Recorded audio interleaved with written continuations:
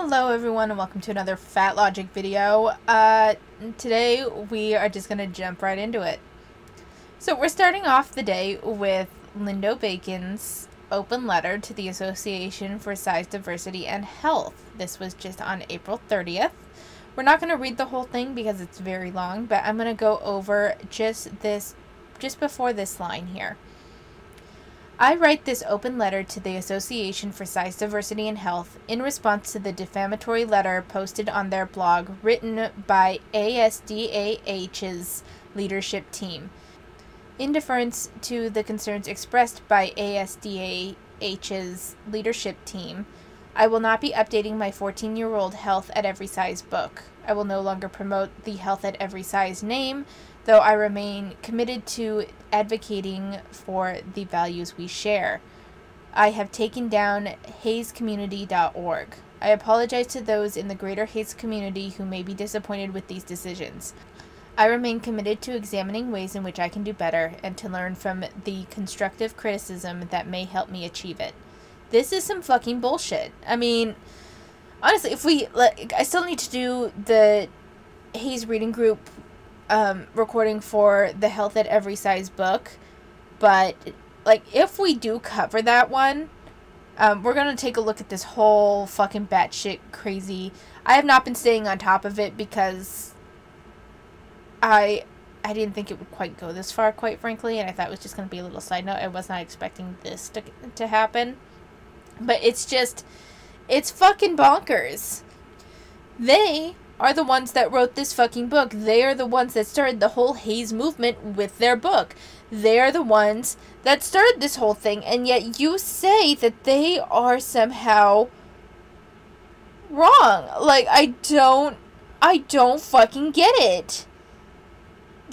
I feel like I'm in the Twilight Zone. Honestly, you are turning on someone that advocated for you when no one else would. Before this whole thing even became the social media movement that it is now. And you turned on them.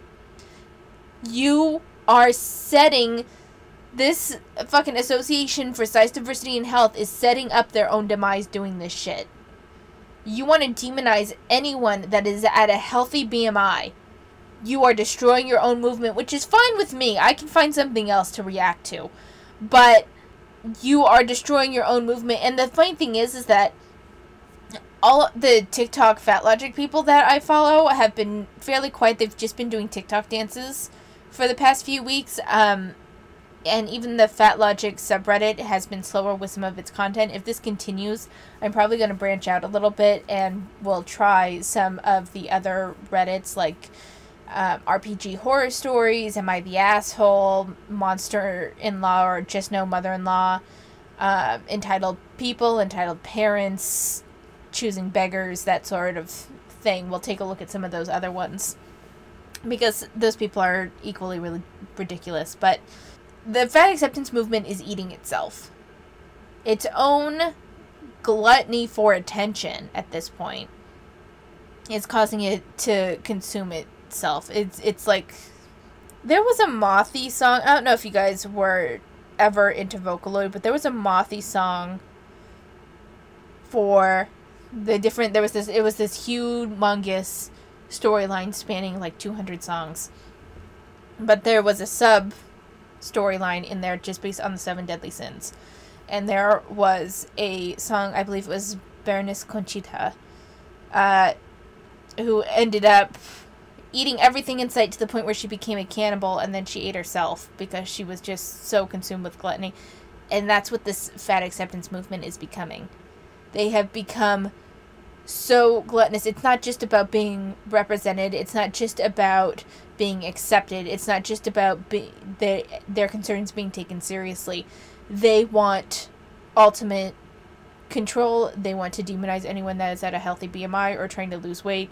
They want this all-consuming rhetoric to be perceived as what must be done, as an imperative. And they are eating themselves now. They are eating themselves.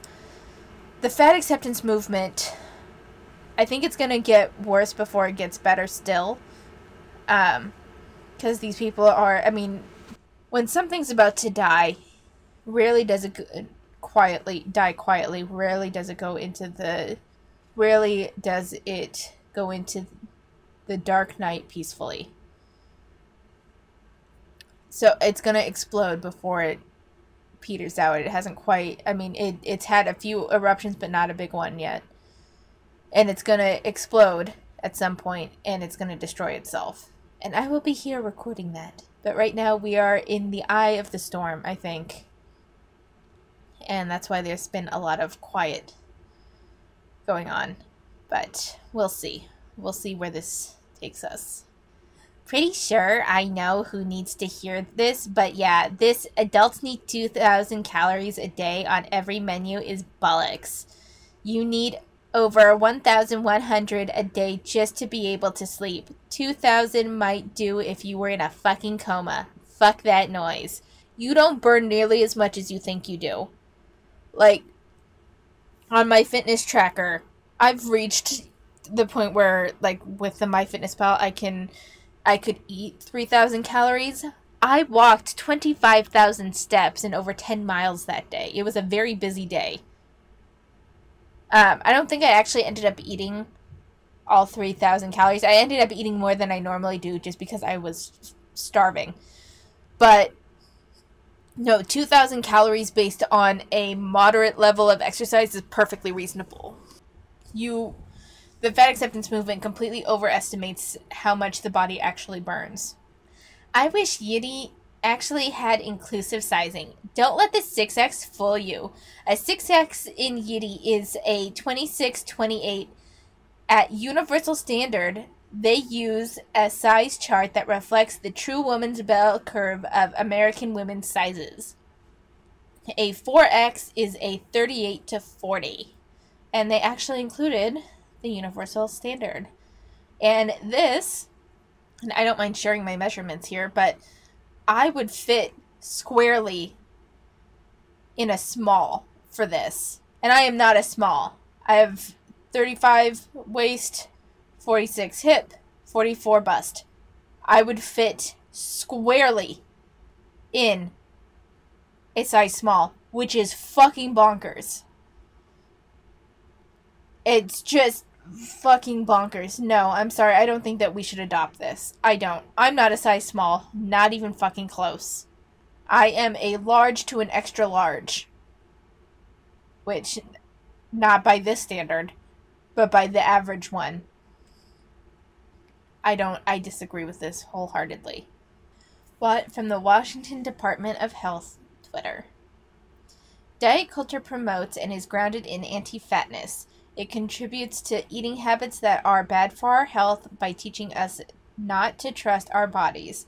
On hashtag No Diet Day, focus on nourishing your whole self and overall well-being. Hashtag intuitive eating, hashtag body trust. This is very close to where I live. I'm in a neighboring state. This is a thing. This is 100% what's going on. Actually, part of the reason, like the primary reason why I hide my face and I'm careful about the information that I give out largely is because my school district actually had a training. This was just before COVID, so this was in October of 2019, about equity. And in that equity training, the director of equity came out, and one of the things that she talked about was fat phobia and how it's connected to anti-blackness and anti-POC. If I showed my face on here and I was a little too loud, I could, like, potentially not get a teaching job because of shit like this. I wish I was kidding, but there was a thing with calling out fat-phobic rhetoric. It was included in a lesson on microaggressions. And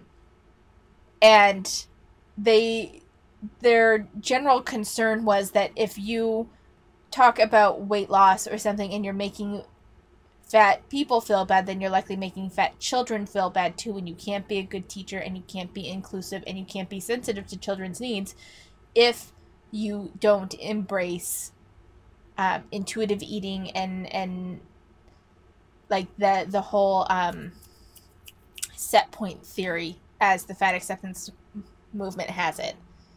So, like, this is, I wish I could say this was a joke, but it's not. This is literally what's going on. I'm not comfortable with thin people who think they're the shit. Sorry, but I think your brain is too thin.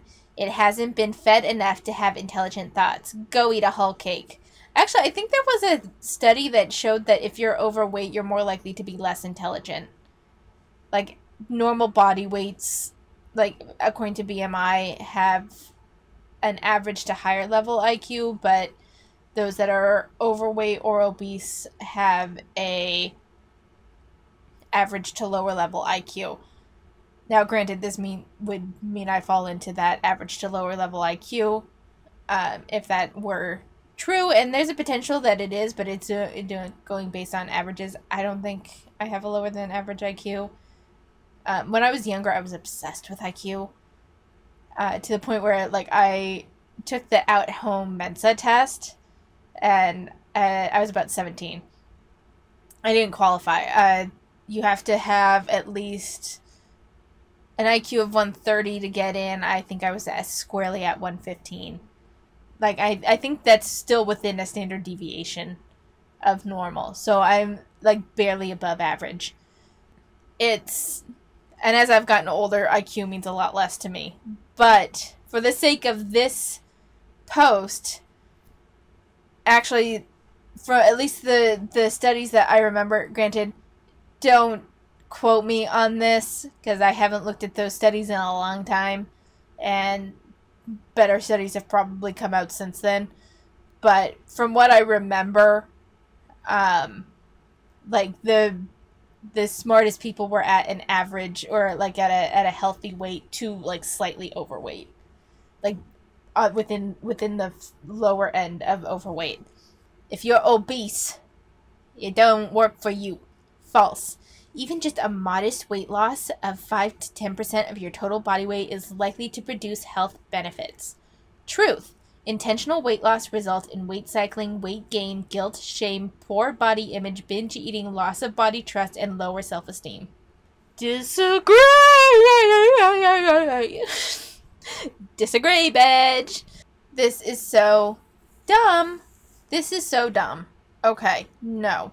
1, the 5 to 10% of your body weight, losing 5 to 10% of your body weight is likely to produce health benefits. This is slightly taken out of context. It's 5 to 10% of your body weight if you are outside of a healthy BMI range. And statistically, yes, it will produce health benefits.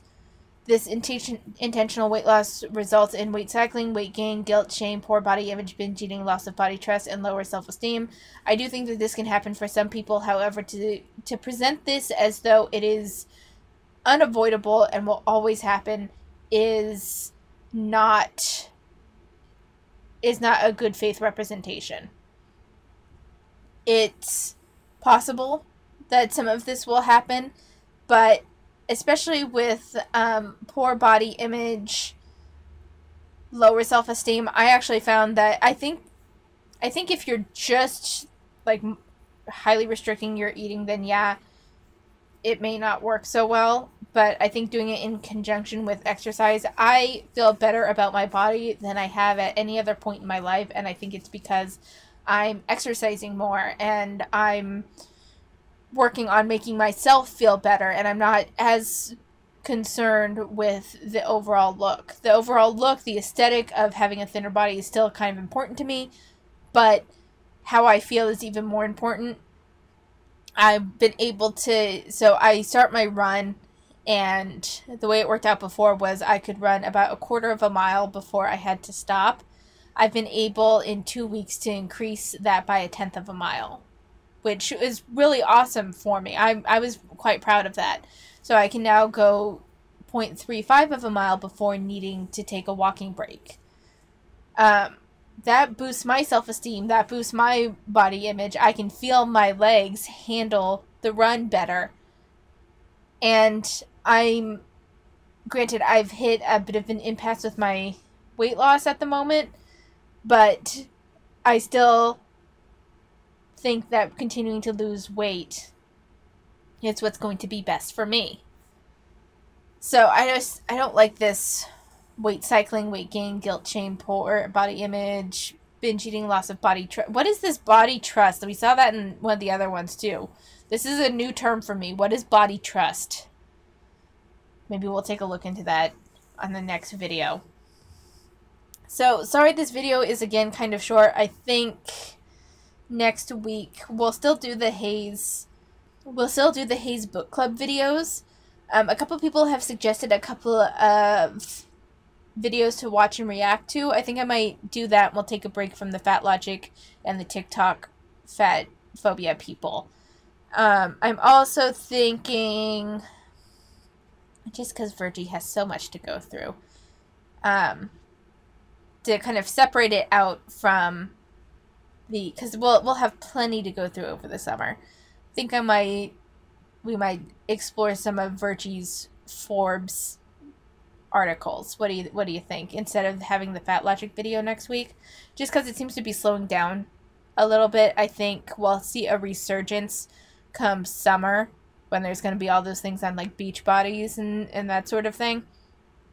Because right now we're kind of in a lull between the New Year's resolution weight loss thing, that idea kind of hits its bottom by spring break at the latest. Typically about mid-March is when that stops being such a big thing. And then I think we are going to have a lull, and then summer is going to hit. June, mid-June is going to hit, and I think we're going to see more. And then it's going to probably decrease a bit come August. And then I get the feeling that something's going to happen around the back to school or maybe Halloween time. And then policing yourself during the holidays and stuff. I think we're going to see some stuff then. And then the cycle of, don't worry about this because people typically worry about this around weight is going to continue again next January. So we shall see, but I think we're in a lull period right now for this content. So a couple of people have recommended some videos, so I'm going to take a look at that. And then we might diversify it a little bit with some other Reddit content. As for me, there's only 6 weeks left of school, and I am feeling the burnout. I'm ready to be done for not only with the whole lesson planning thing for the year, because it's been a little exhausting, and the kids are so fucking done. It's so much harder to manage the class right now because everyone is done, and it's not just me because I push in, because I work with kids whose English is their second language. I push in to some of their main classes like science, math, English literature, and social studies, and I push in to help scaffold the language that they need to understand those subjects. And those classes are off the fucking walls too, so I know it's not just me. Like, the kids, apparently, I've been told, especially in middle school, like, I'm used to it with the elementary school kids because I had a job in elementary schools before this, but this is my first year in middle schools. Apparently in middle school, like, the kids just don't give a fuck come May, after spring break and stuff. Like, it's impossible to get anyone to stay focused too long, so lessons have to be a little bit more engaging and less lecture based and stuff. So there's a lot when it comes to that. I also tried my first kendo class this week. I don't really know how I feel about it yet. I didn't hate it, but I didn't love it either. I'm going to give it, it's a 13 class series. I'm going to give it till about lesson 6. And if I really am not feeling it, I'm going to just eat whatever money I had left when that I paid for the classes, because I don't want to keep putting my time into something I don't love, but at the same time I want to give kendo like a fair shake and give it a true try. As for my weight, I did not weigh myself this weekend. I'm staying on my program, but I'm just going to take, I'm only a few days out from my cycle, and I just don't want to weigh myself today. So I'm going to give it another week, and then I'll weigh myself again. But I think that's about it. So thank you for watching. I hope you're having a lovely week. Thank you to everyone for your reassuring comments on last week's Fatlogic. You guys made me feel a lot better about that 4-pound gain. And I've decided to just take a couple weeks off from weighing myself, but sticking to the program. And we'll see how it is next week. So thank you for watching, and I will see you next time.